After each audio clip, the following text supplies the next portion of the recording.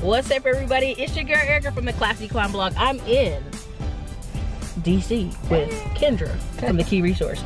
So she's taking me out to get tacos. I'll let you guys see some more later.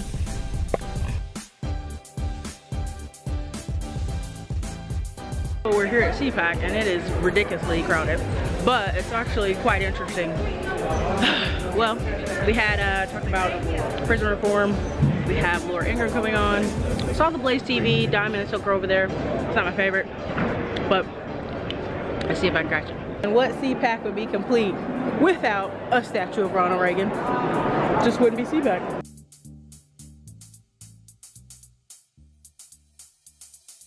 Hey everybody, this is Ericka from the Classy Climb blog. We're here at Cpac. As you can see from where we're at, right now we're charging our phone. Some of the thoughts today, we've had some great conversation about prison reform, pre-trial incarceration, bail bondmen making money off people, cities and states making money off people. Also, we've had a couple of conversations about Second Amendment rights. I've seen Diamond and Silk. I was gonna ask them for their autographs. I just don't know about that one. But hopefully, the rest of this day can go pretty well. So, see you in the next part. Later. This is some of the behind the scenes craziness at Cpac.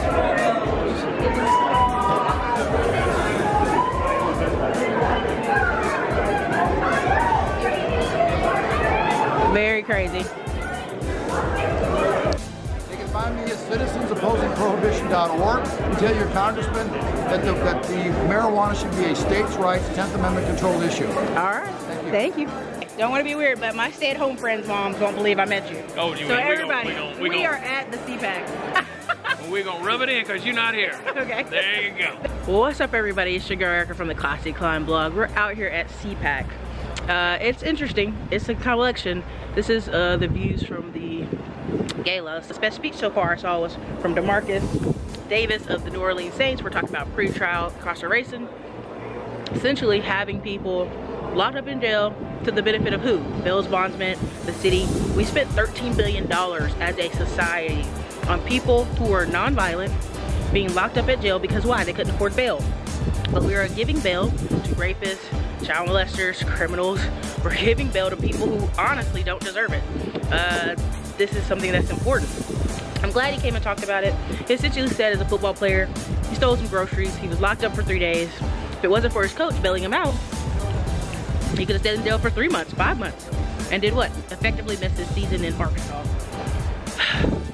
He's a football player. Now imagine all the hundreds of people who aren't football players being adversely affected, families being torn apart because auntie, uncle, whoever, for whatever reasons they did it, are locked up in jail and not able to come out because they don't have bail's bondsmen. So here's my thing. Let's do stuff that is smarter.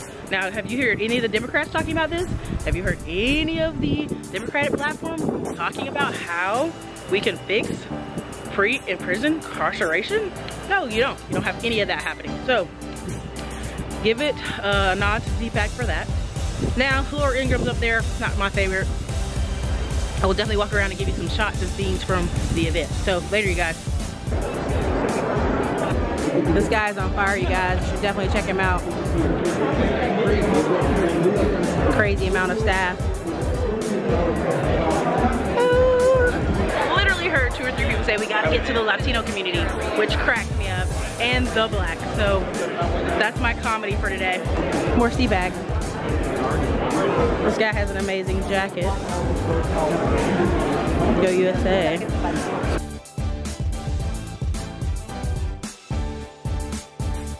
I love it. It's just the maintenance to take care of some of these.